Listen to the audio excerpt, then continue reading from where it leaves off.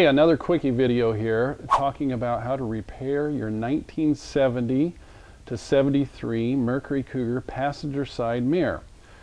These mirrors were only used in 70 on the Eliminator, and they weren't really designed for the Eliminator. Like so many low production cars like the XR7G, they weren't going to spend a lot of time making parts just for a small run. Instead, they grabbed parts from other lines. In this case, the 70 Eliminator uses a 1970 Torino mirror, and I sell these to guys all the time that have 69s or 70s, and they call and they say, this can't be right, it doesn't look like the driver's side, and it mounts in a different place, and you sold me the wrong mirror. Sorry, that's what they did. They said, oh, look at this 70 Torino mirror, it kind of works on the Eliminator, and that'll make the Eliminator special. You have to go with it. Anyway, here's the common problem with these sport mirrors. I don't care if you're talking about Maverick, Mach 1, any of them that are manual adjust. Look at that. You slam the door, you go over a bump, you lose the adjustment. And don't gripe at Ford. These cars weren't designed to last 40 and 50 years. They wanted them to last a dozen years, and they did last a dozen years. But in 2013, this is what you get. So we have the easy, quick, expensive solution, which for years has worked great. Just buy a whole assembly. Look at that, nice and tight, fits good. You get a nice optically clear mirror with no scratches. All you have to do to change it is tip the mirror this way and put the Phillips screwdriver in there, one screw, bang, you're done. But if you're like me, that's no fun. That's not a challenge, and this is made offshore. I want original FOMO-CO on my car whenever possible, even though nobody will ever get back here and see. Nobody's going to go judge at a show, going to put a mirror back here and go, ooh, no Ford part number. Anyway, let's show you how to fix this sloppy mirror. Your first order of operation is get that Phillips screw out. Some penetrating oil is good if you got an East Coast car. Even on some West Coast cars, that screw can get really hard to get out. You got one chance. You round out that screw. How are you going to get it out? You're going to have to drill it out. So get a good quality screwdriver. Put the tip of the head here on something firm and really give it the juice. Just lean into it. Yep, this one was a little easier than some. There you go. There is your assembly. There is that original casting number I was talking about that nobody cares about, right there. C9Z, rah, rah, rah. Anyway, see that FOMO-CO label? I want that on my car whenever possible. Now, here's the part you're not going to like. You're going to have to break that lens out. That's the only way to service this wore out joint here. And here's how you do that.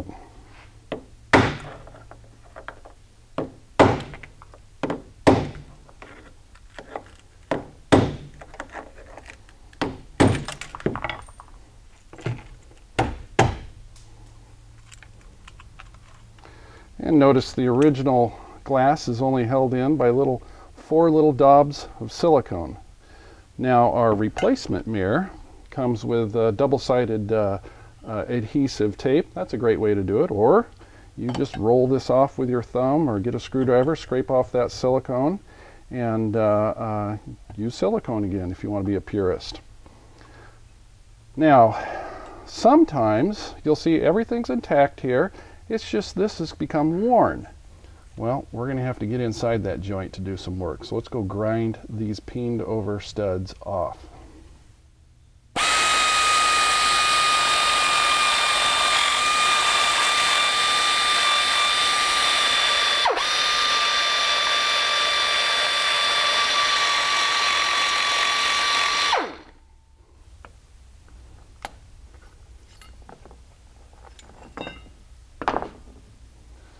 There you go, there's your socket that showed excessive wear. All I'm going to do is munch this a little bit.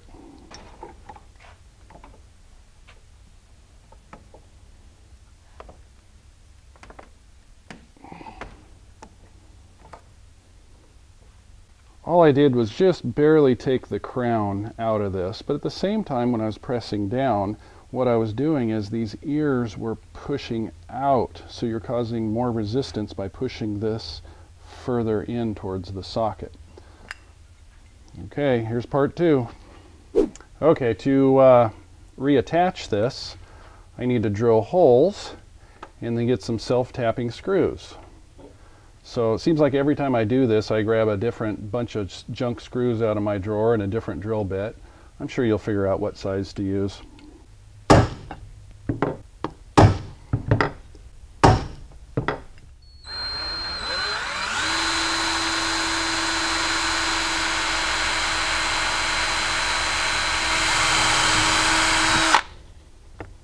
And I go ahead and go all the way through.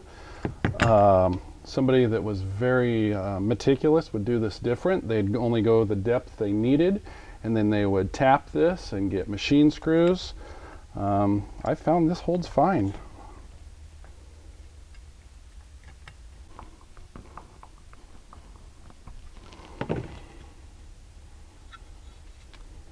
There you go, nice and firm. I choose to go all the way through. You know, a person that's more of a perfectionist might not want those poking through, but do know that doesn't seem to affect anything. Yeah, nice and tight for another 40 years. So let's put it back in the mirror.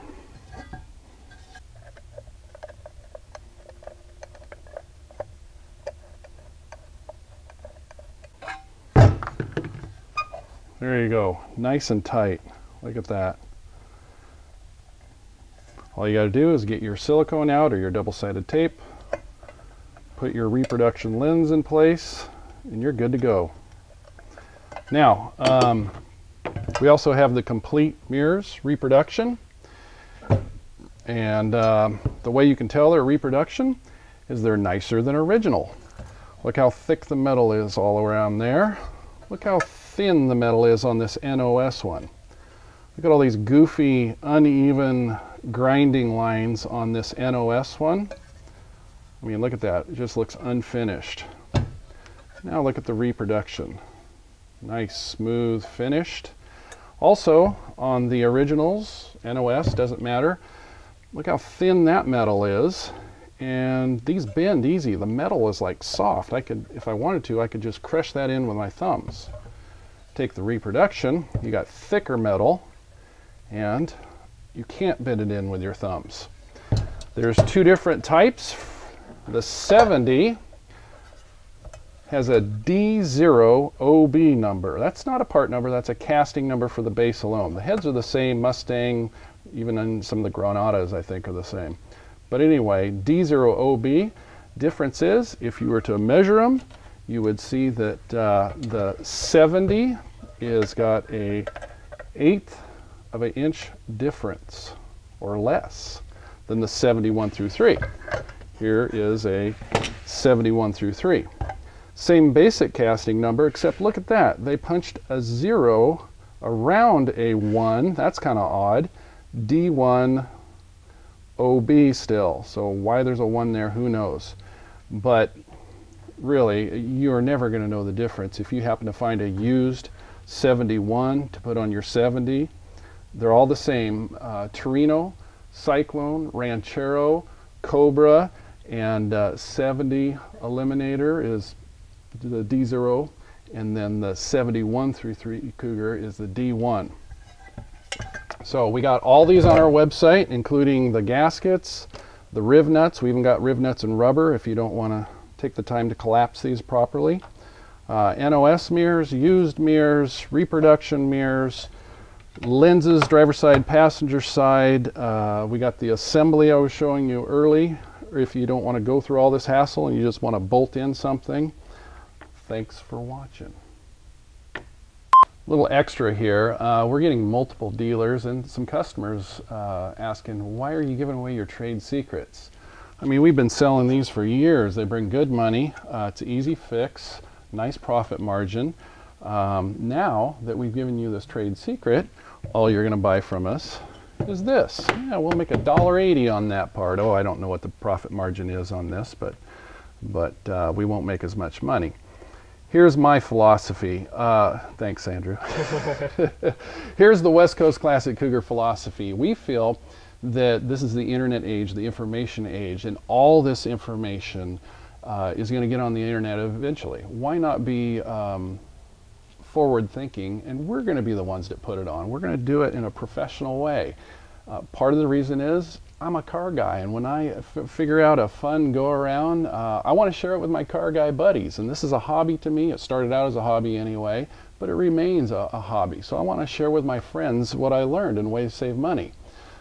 You know, like I said, I like to use original Ford parts whenever possible. Here's the real reason though. As a businessman, I believe if we gain your trust showing you how to save money and not spend money on our website, maybe when it comes time to, when I say, hey, this is more expensive, this is the best way to do it, we're the only people that sell it, buy here, I know it costs more, maybe you'll believe me because hey, we were truthful with you, and when we turned you away from a sale, maybe we're truthful when we say this is the way to do it. Anyway, that's my philosophy. We're not making any money on these videos. We're not putting any advertisement on these videos. So I hope you get some enjoyment out of them, and it makes your hobby that much more fun.